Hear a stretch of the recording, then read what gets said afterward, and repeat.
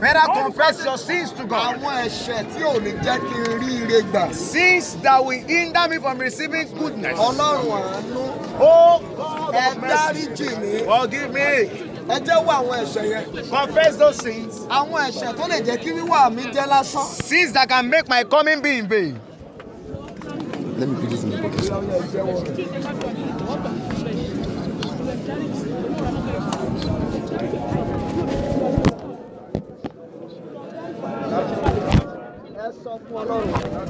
Tell it to God.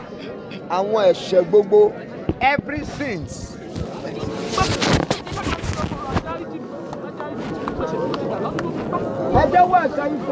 Confess your sins to God. Lord, on this mercy mountain, that sin that will make me not be worthy for mercy, Lord, take it from me and forgive me. Yes, Oluwa. In Jesus' name we pray. Everyone rise to your feet quickly. Rise up on your feet quickly. Rise up. You can hear pastor shout hallelujah. So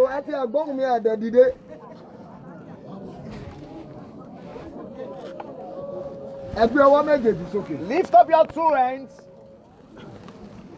Alanu ni yo, Yesu alanu ni yo, alanu ni yo, Yesu alanu ni yo.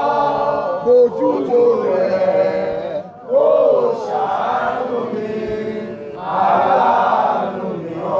Sọ bẹ́ẹ̀ ló ń wòkè. Alanu ni yo.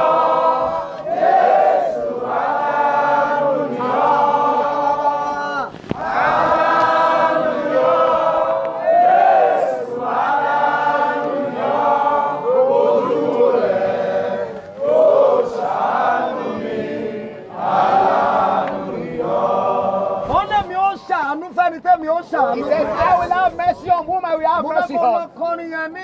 I want you to sing that song the second time.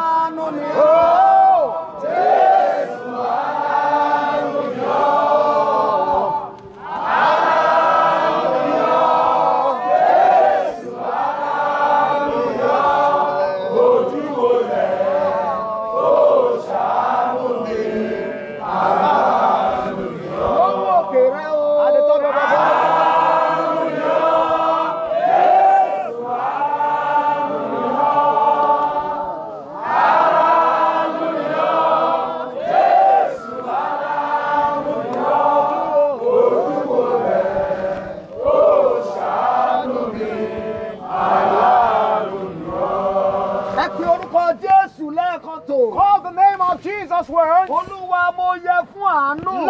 I deserve mercy. That sin that will deprive me of your mercy, Lord, wash it away by your blood. In the name of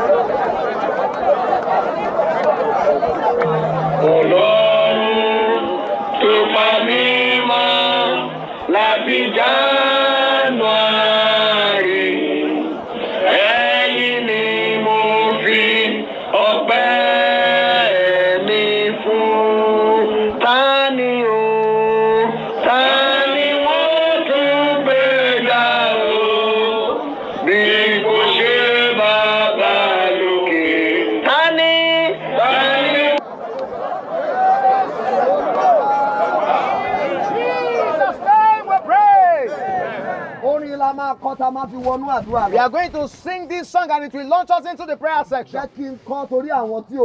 Let me sing it for the benefit of those who don't know the song.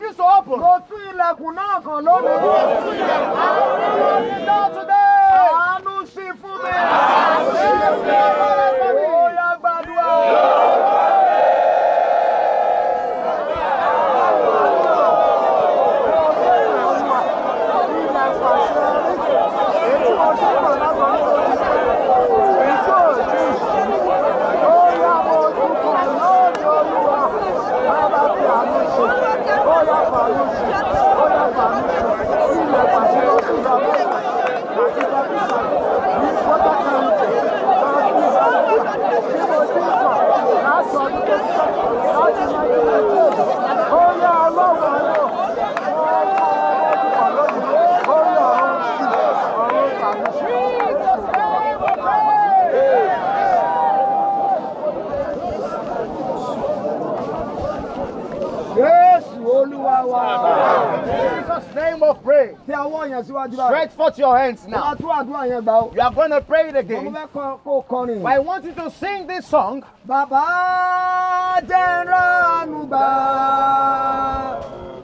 Baba Jeranuba. Baba Jeranuba. Baba Jeranuba. Oh,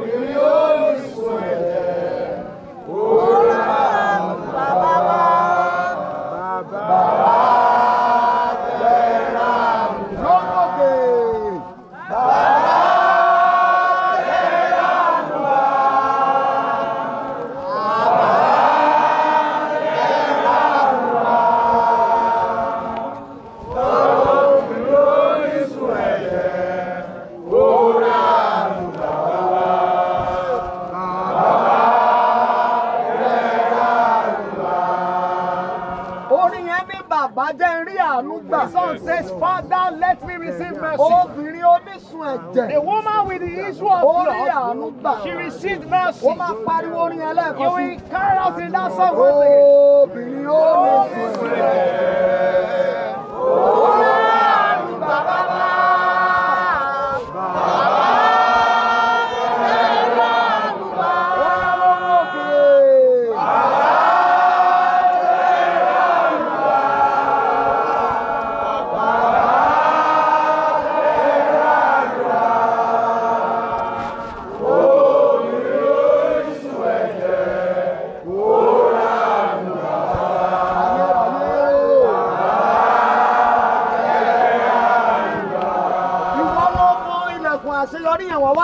You will mention that door of success. You door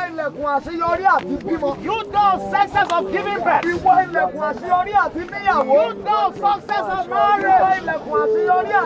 You door of success of good health. Can I knock that in this glory on this mountain today? I will not get off. Lord, open us.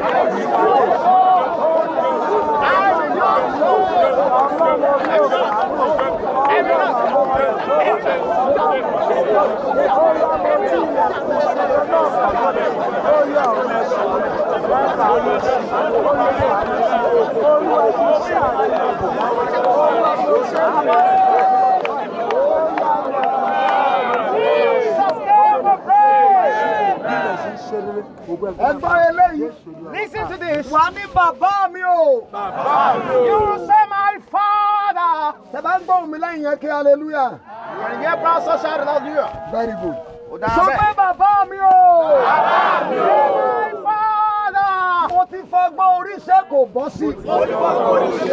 I have tried with human understanding and there is nothing to show for it. I have fasted and I did not get it. Lord, wait by your mercy.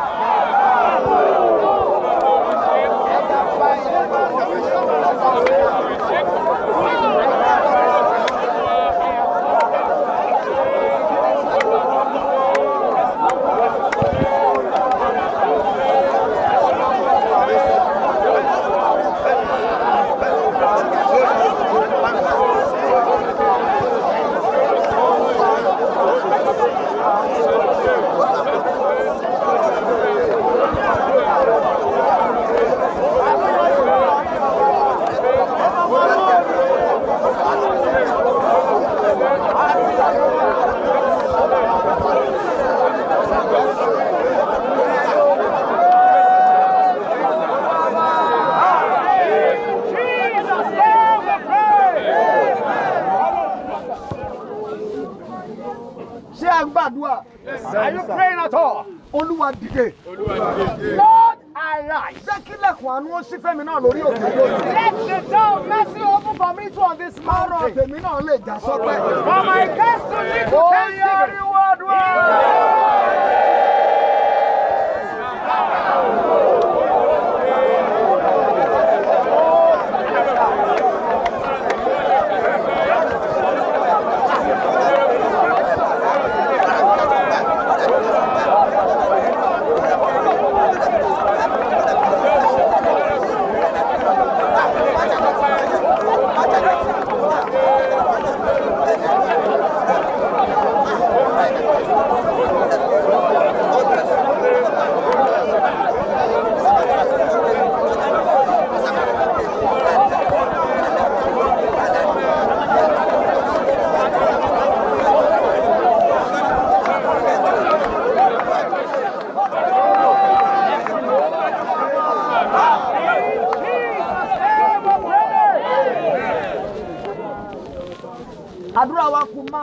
We have 5 more prayers.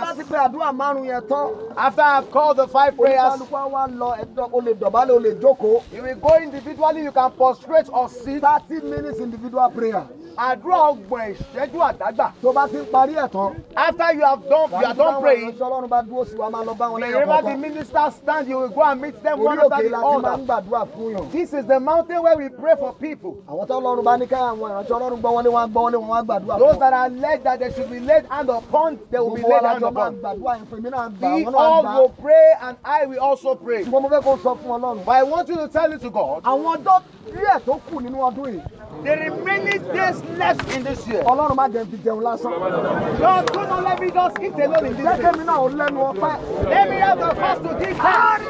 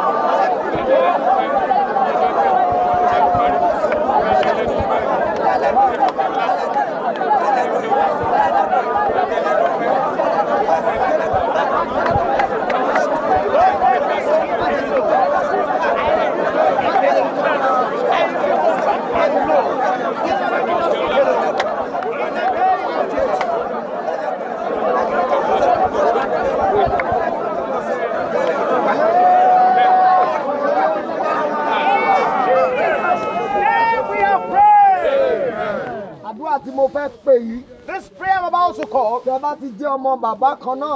if you are from the same parents, family meeting. You will now agree within yourself and you hand it over to someone that you just pray the prayer. Because it is well with you, it is well with us. Look for that person who is your sibling. Tell that person to pray for your family. And once it is well with that fellow, it is well with you. This is a prayer for you.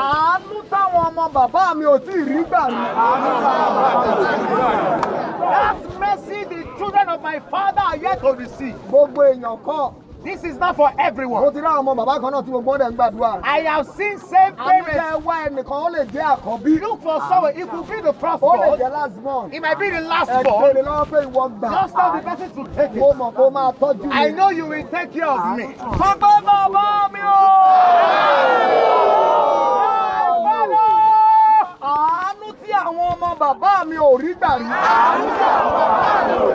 Mercy my siblings have never received in life. Descend from this mountain. You will lift up your 2 hands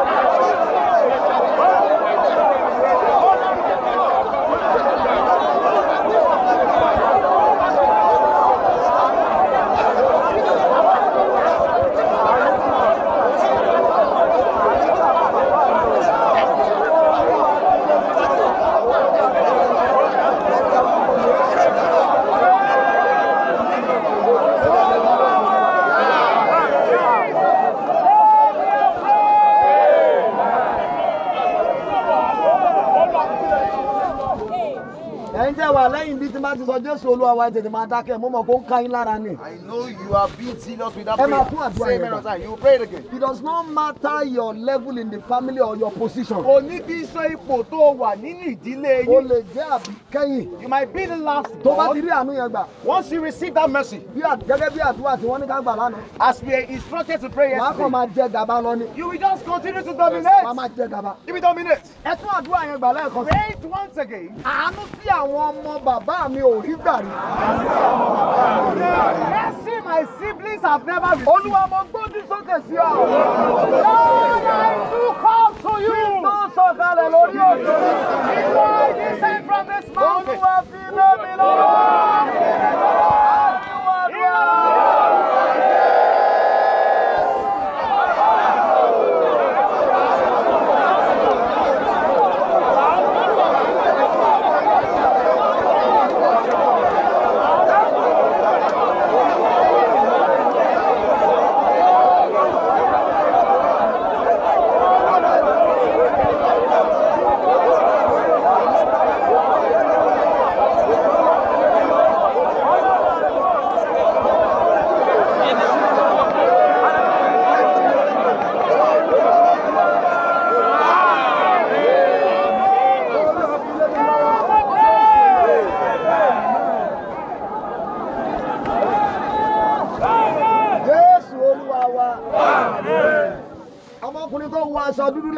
And brother on black at the rear. God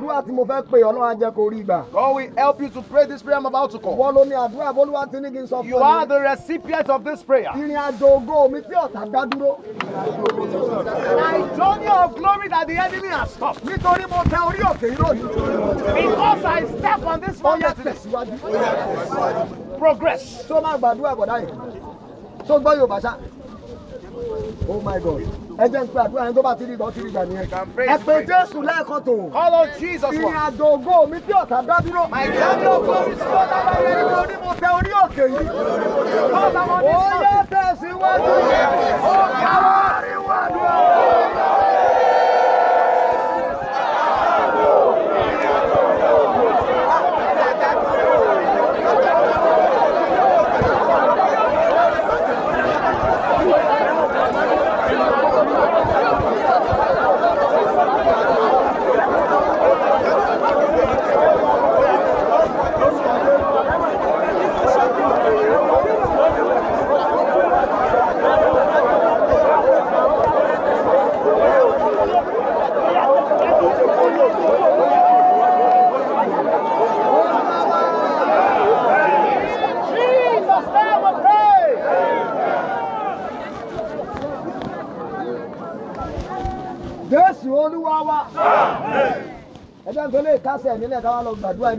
We round up with this and we'll pray our individual prayers. 9 people. You won't close your eyes. You will point your prophetic finger at the first person. The third finger is your prophetic finger. Say, look. As from today, after today's prayer, wherever you get to, mercy shall speak for you. Listen. If that person is in a haste in that prayer, please leave the person. 9 people and the person will be patient. Face the first person. As from today, wherever you get, mercy will speak for you.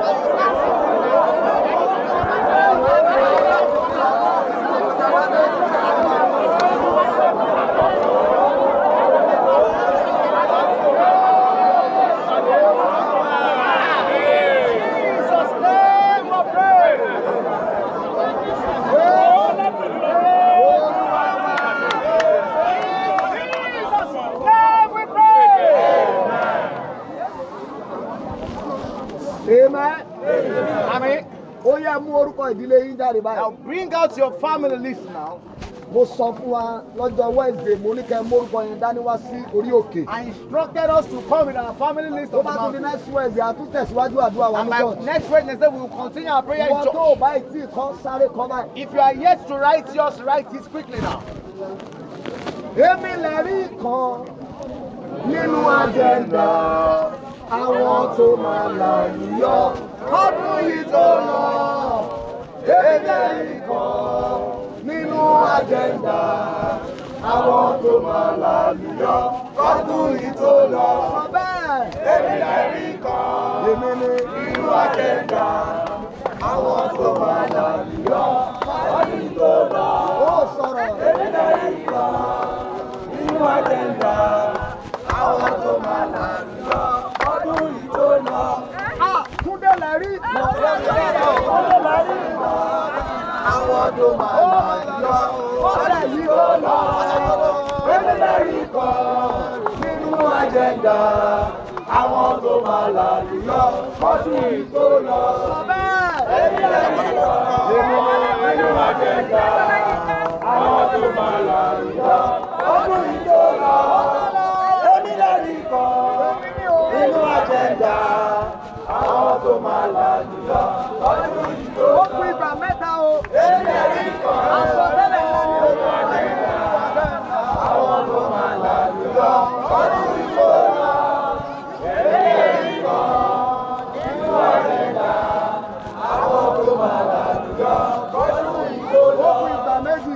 Èmi lè rí kan nínú agenda àwọn tó máa làlùyọ ọdún yìí tó lọ. Èmi lè rí kan nínú agenda àwọn tó máa làlùyọ ọdún yìí tó lọ. Èmi lè rí kan nínú agenda àwọn tó máa làlùyọ ọdún yìí tó lọ. Èmi lè rí kan nínú agenda àwọn tó máa làlùyọ ọdún yìí tó lọ. Bóyá kó ti kọ orúkọ yẹn tán o. You ought to have written the names now. Orin tí mo kọ yẹn mo kàn fi sáàrin ẹ̀kẹ́ lè tètè kọ orúkọ yẹn. Sang that song for you to write those names quickly.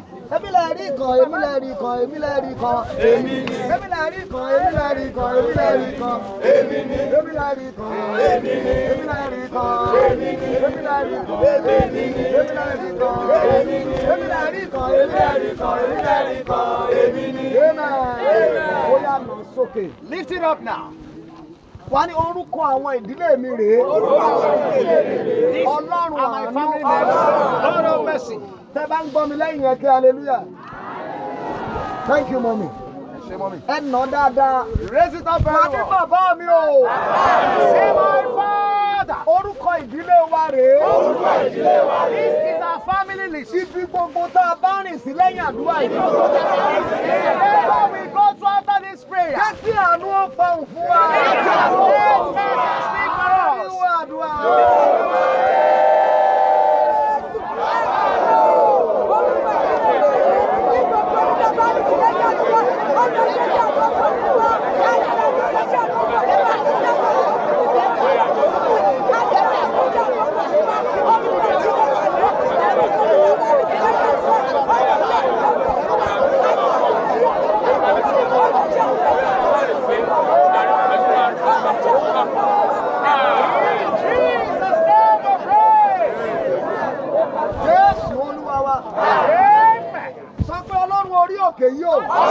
God of this mountain. Ẹ̀dá owó ogun dúró nínú ìdílé wa.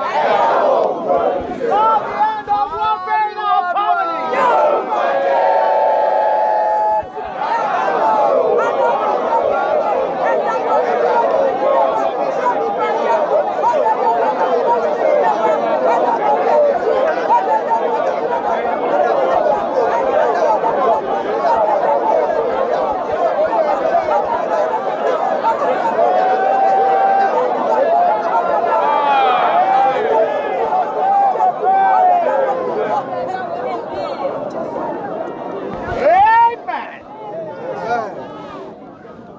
Lajú ẹ. Open your eyes. Fún ẹnìkan lẹ́gbẹ̀ẹ́ kó gbà tọwọ́ ẹ̀. Give someone an exchange. Béèrè orúkọ ìdílé rẹ̀. Ask the person today. Ní kó pe orúkọ yẹn kó gbọ́. Ẹ máa pe orúkọ ìdílé yẹn kí n gbọ́.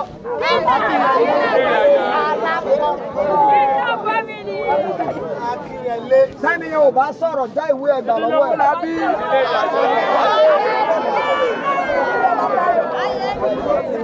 Jésù Olúwa wa. Ẹ nà sókè. Olúwa kí ọdún yóò tó parí. Olúwa kí ọdún yóò tó parí. Before the close of this year. Jẹ́ kí wọ́n gbọ́ ìró ayọ̀ nínú ìdílé yìí.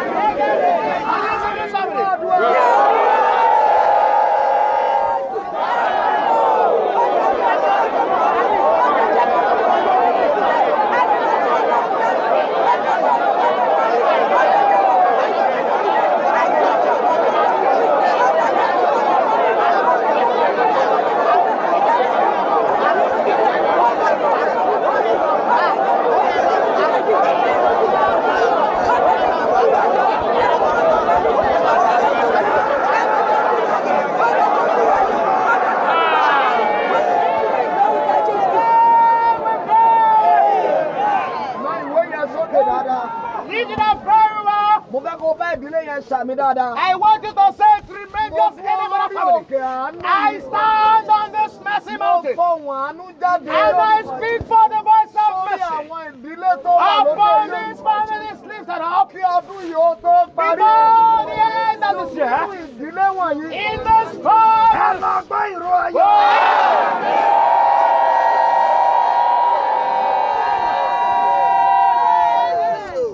gbàwé ẹ kó ṣe thank you. Tí o bá ṣe thank you, má gbàwé lọ́wọ́ ẹ̀ mọ́. Person does not say thank you, don't collect it. Wá ẹlòmíì kò fún. Look for someone else and give. Ó yá bèrè orúkọ ìdílé yìí. Ask the person in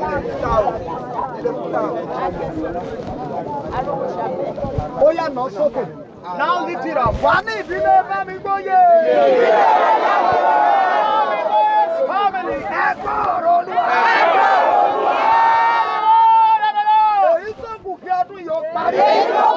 Rest of this year, a ò ní bọ́ bàtọ̀ kò sẹ́nu.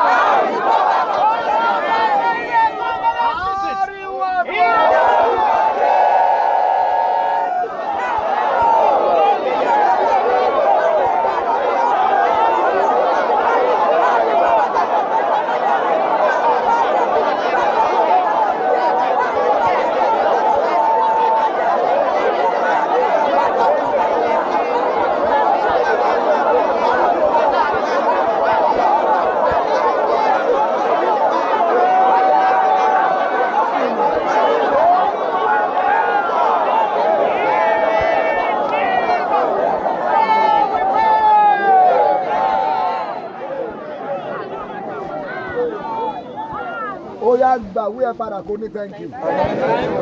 Thank you, sir. Wà á lọ wá ẹnìkan tó tún lè sọ̀rọ̀ dáadáa kó fún. Look for someone that can speak out. Wá ẹni tó lè sọ̀rọ̀ dáadáa kó fi lè lọ́wọ́. Give that person. Adébáyọ̀ àbí alágbọ̀gbọ̀ kó pariwo. Sọ́kẹ́ ìdílé Bamigboye. Ẹ̀gbọ́n ọ̀rọ̀ Olúwa.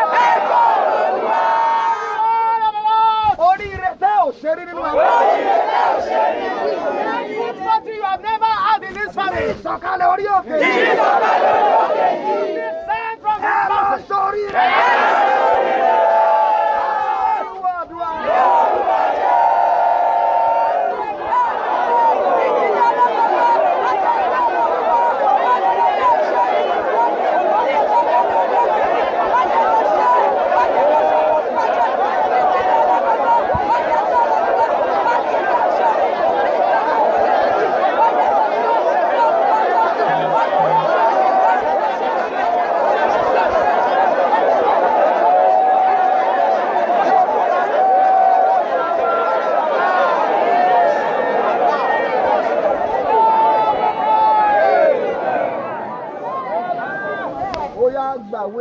Thank you.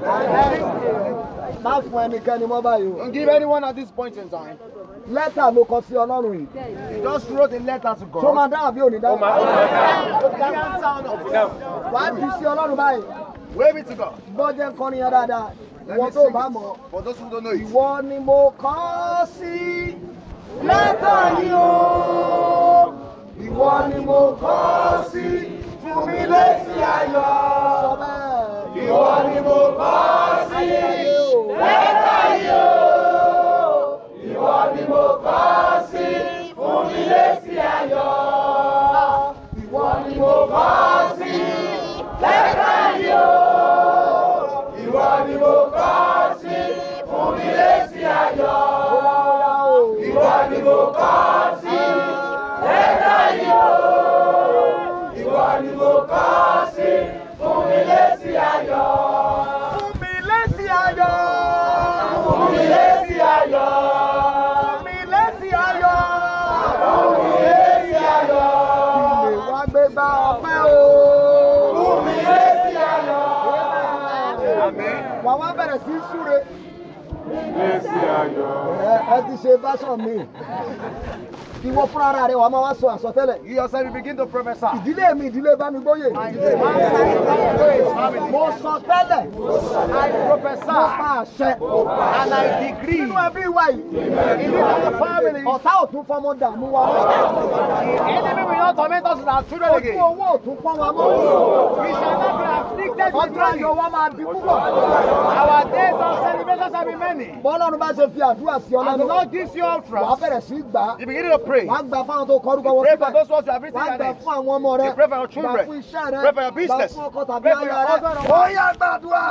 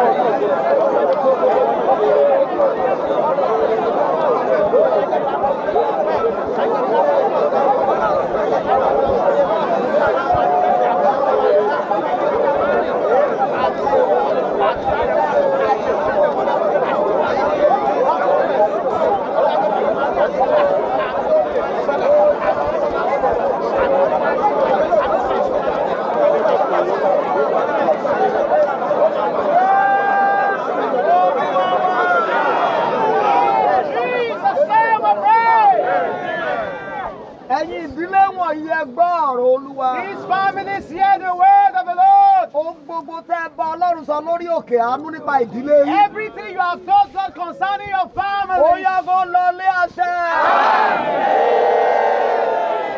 Answer. Bíbélì sọ pé The Bible says àwọn ará Márọ́tì ń retí ire. the people of Marot expected Ó ní goodness. ṣùgbọ́n ibi tí ọ̀dọ̀ Olúwa sọ̀kalẹ̀ wá sọ́dọ̀ wọn. Evil came from them from the Lord. Ẹ̀yin ìdílé ìtẹ́ bá rí àmì ṣe. These families, if you can Bí say, ẹ ti ń palẹ̀ ọdún mọ́. as you prepare for the festive Tọ́dún yìí period, máa fi parí. before the end of this year, Ta ló ṣàmì yìí? who will say this amen? Ojú yóò ní rí bí.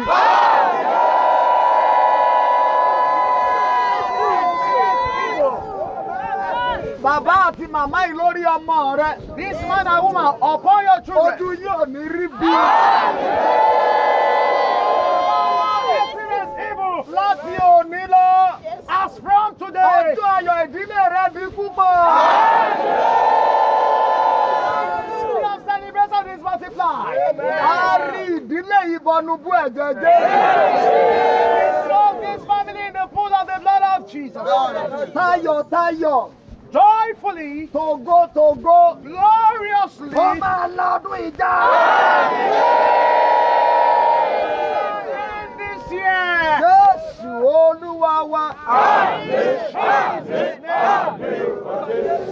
Ó máa tọ́jú ìwé yẹn. Keep the list Tó bá now. di ọjọ́ Wednesday àtúpàdé ní church. Wednesday, we are going to meet at the church. Wednesday méje la fi ń gbàdúrà sí We are praying for 7 Wednesdays. Bá ṣe ń ṣe àdúrà onírúurú. As we do diverse kinds of prayers, we are also praying. Bá ní Wednesday àtúpàdé. We'll meet on Wednesday. Ẹ tọ́jú ẹ̀. Keep it. Wá wá ibi tó lè dọ̀bálẹ̀ sí tó lè Look jókòó for sí. a very comfortable Jẹ́ kí place ọ̀rọ̀ ayé ọkà ọ lára o. and let your case Wàá máa sọ fún be Ọlọ́run. serious in your heart. Tell Ọlọ́run God, orí òkè àánú. God of this mercy Ẹ mountain, fàánú ṣe tèmi. do it for me by your Ohun tó o mercy. bá bá wá.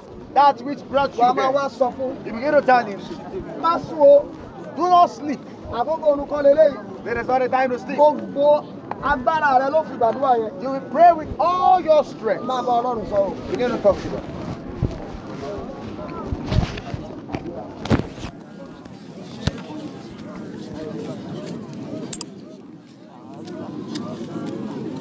Ẹ bá Ọlọ́run sọ. Tell it to God. Orí òkè àánú la wà yìí. We are on the mercy mountain. Orí òkè kejì lélẹ́yìí. This is the second mountain. Ó yá béèrè. Ask Ọlọ́run torí mo wá sí orí òkè àánú yìí. God, because I'm on this mercy mountain. Lórí iṣẹ́ mi jẹ́ n rí àánú gbà. Upon my business, let me receive mercy. Lórí àdáwọ́lé mi jẹ́ n rí àánú gbà. Upon my endeavors, let me receive mercy. Lórí àwọn ọmọ mi jẹ́ n rí àánú gbà. Upon my children, let me receive mercy.